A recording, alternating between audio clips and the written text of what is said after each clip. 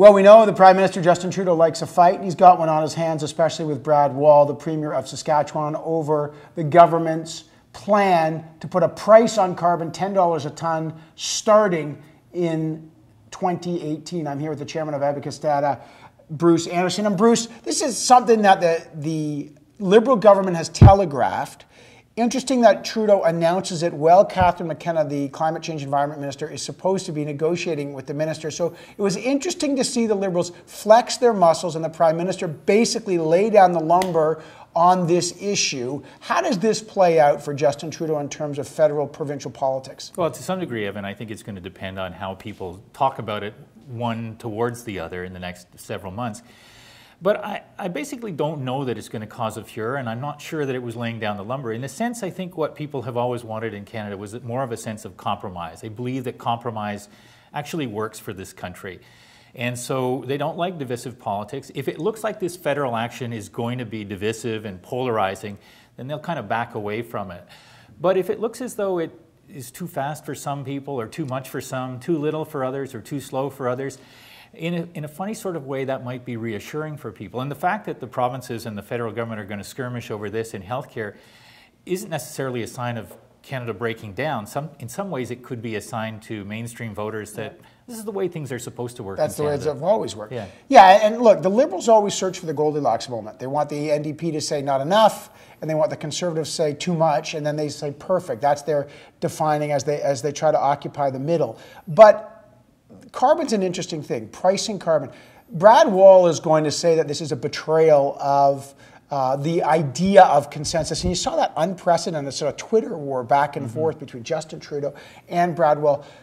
Does Wall end up being a kind of man alone on this? I know Nova Scotia and Newfoundland and Labrador are kind of with him on this, but it's only $10 a ton, $30 a ton in British Columbia. Is this the sort of the hill to die on for him? You know, I think that all depends sometimes on the local electoral politics and what number he needs to call it a success for himself. But if you ask me, do I think 4 years from now or 8 years from now, voters are going to be wanting politicians to run on a campaign to dismantle this kind of idea? I don't think so. So I think that politicians, you know, if you're a politician in Saskatchewan or Alberta, on some days it's easy to imagine a future where oil and natural gas is very bright. But if you're a citizen, even there, and certainly everywhere else, you look around the world and you see more clean energy sources. You see emphasis on renewability. You believe that wind and solar power are going to be more important.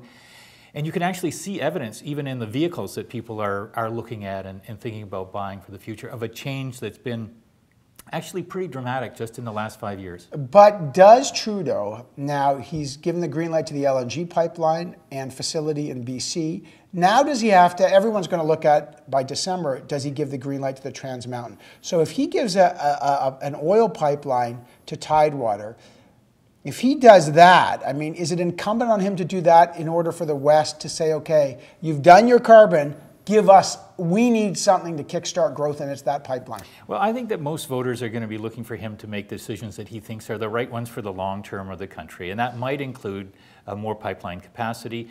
People aren't expert on these things. They want to know that the values and the direction is in the right place, but also, in our work, what we see people wanting is a kind of an ambitious plan, but a prudent plan.